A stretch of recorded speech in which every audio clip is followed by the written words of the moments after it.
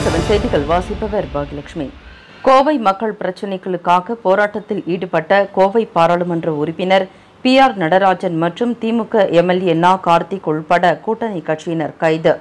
Kovai Singanallur SIHS colony செல்லும் சாலையில் கடந்த 2010ஆம் ஆண்டு ரயில்வே உயர்மட்ட மேம்பாலம் கட்ட ரூபாய் 23 கோடி மதிப்பீட்டில் அரசாணை வெளியிடப்பட்டது. 2011ஆம் ஆண்டு ஆட்சி மாற்றம் ஏற்பட்டது.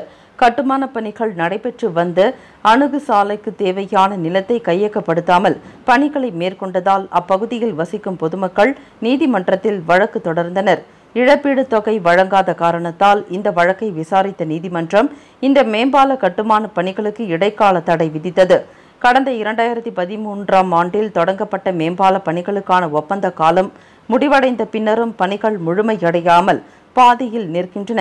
இதன் காரணமாக Netajipuram, Tamil Nadu housing board colony, Ganga நகர், காவேரி நகர், திருவிக நகர் உள்ளிட்ட 20க்கும் மேற்பட்ட பகுதி மக்கள் சிரமத்திற்கு ஆளாக்கி வருவதாக கூறப்படுகிறது.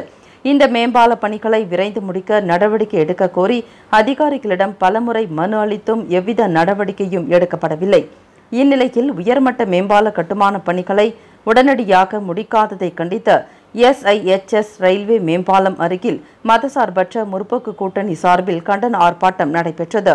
சிங்காநல்லூர் சட்டமன்ற உறுப்பினர் நா கார்த்திக் தலைமையில் நடைபெற்ற இந்த ஆர்ப்பாட்டத்தில் கோவை நாடாளுமன்ற உறுப்பினர் PR நடராஜன், திமுக சொத்து பாதுகாப்பு குழு தலைவர் பொங்கலூர் பழனிசாமி, இந்திய காங்கிரஸ் மாநில செயல் தலைவர் மயூரா ஜெயக்குமார், மதிமுக மாவட்ட செயலாளர் மோகன்குமார், CPI மாவட்ட செயலாளர் ராமமூர்த்தி, CPI மாவட்ட செயலாளர் சுந்தரம், கொங்குநாடு மக்கள் தேசிய கட்சி தனபால், திராவிடர் கழக சிற்றரசு, விடுதலை சிறுத்தைகள் கட்சி மண்டல பொறுப்பாளர் சுசி கலையரசன், பெரியார் திராவிட கழக பொதுச் செயலாளர் கு ராமகிருஷ்ணன், ஆதி தமிழர் பேரவை ரவிக்குமார் உள்ளிட்டோர் இந்த ஆர்ப்பாட்டத்தில் பங்கேற்றனர். மேம்பால கட்டுமான பணிகளை உடனடியாக துவக்க வலியுறுத்தி நடைபெற்ற இந்த ஆர்ப்பாட்டத்தில் 500க்கும் மேற்பட்டோர் கலந்து கொண்டனர். அப்போது தமிழக அரசுக்கு எதிராக கண்டன கோஷங்களை எழுப்பினர்.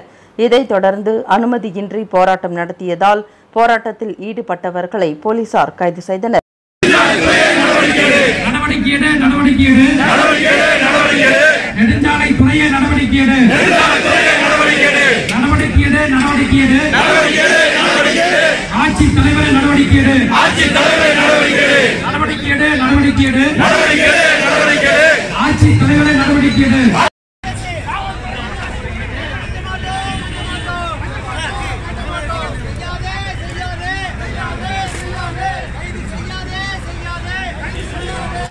பாலம் கட்டுவதற்காக 23 கோடி ரூபாய் மதிப்பீட்டில் திராவிட முன்னேற்ற கழகத்துடைய தலைவர், தமிழ்நாடு முதலமைச்சருமான தலைவர் கலைஞர் அவர்கள் ஒரு அரசாணையை வெளியிட்டார்கள்.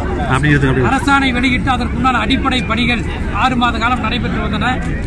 2011 ஆட்சி மாற்றம் ஏற்பட்டது. அதற்கு பிறகு வந்த அதிமுக ஆட்சியை சார்ந்தவர்கள் சரியான முறையில் நில உரிமையாளர்களிடத்தில் பேச்சுவார்த்தை நடத்தி அந்த அணுகு சாலை எடுப்பதற்கு, சர்வீஸ் ரோடு அமைப்பதற்கு உண்டான அந்த திட்டமிடலை சரியான முறையில் திட்டமிடாமல் அந்த மக்களை வஞ்சிக்கின்ற வகையில் எந்த அனுமதியும் பெறாமல் பாலப்பணிகளை தொடர்ந்த காரணத்தினால் அந்த பாதிக்கப்பட்ட மக்கள் நீதிமன்றத்திலே தடையாணை பெற்றார்கள். தொடர்ந்து 7 ஆண்டு காலமாக இந்த பாலப்பணிகள் அப்படியே கிடப்பிலே போடப்பட்டிருக்கிறது. இந்த பகுதியில் இருக்கக்கூடிய அனைத்து கட்சியினுடைய பல்வேறு அரசியல் கட்சிகள், சமூக ஆர்வலர்கள் எல்லா போராட்டம் நடத்தியும் இந்த ஆட்சி செவி சாய்க்கவில்லை. எங்களுடைய மதசார்பற்ற முற்போக்கு கூட்டணியும் தொடர்ந்து நாங்கள் போராடி கொண்டிருக்கின்றோம்.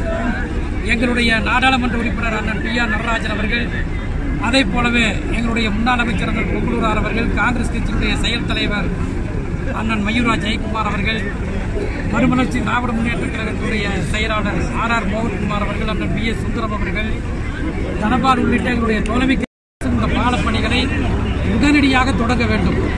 அப்படி தொடங்குவதற்கு இந்த அரசு இன்னும் காலதாமதப்படுத்தினால் இன்னும் 15 தினங்களுக்குள்ளாக இன்னொரு போராட்டத்தை அறிவிக்க இருக்கின்றோம். தொடர் போராட்டம் இதற்கு மேல் இந்த பாலம் குறித்து தொடர்ந்து நடைபெறும் என்பதை